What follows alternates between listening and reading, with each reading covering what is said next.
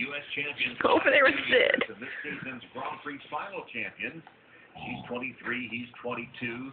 They're a couple more University of Michigan students, but they have been teamed up for about 13 years. In fact, they were just youngsters, 8 or 9 years old when they were first paired as an dancing team. Home movies from that time.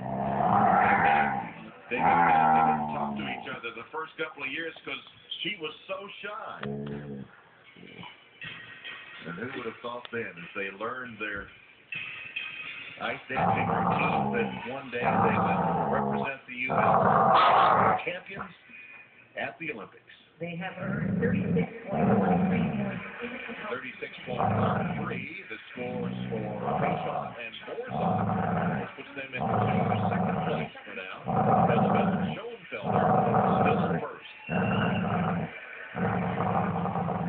Well, Davis and White had been on a winning streak. They won gold at every competition they've entered this season, leading up to their Olympic debut coming up right here. Now, you talked about skaters looking for that one thing to set them apart.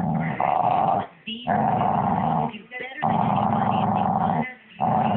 Sydney.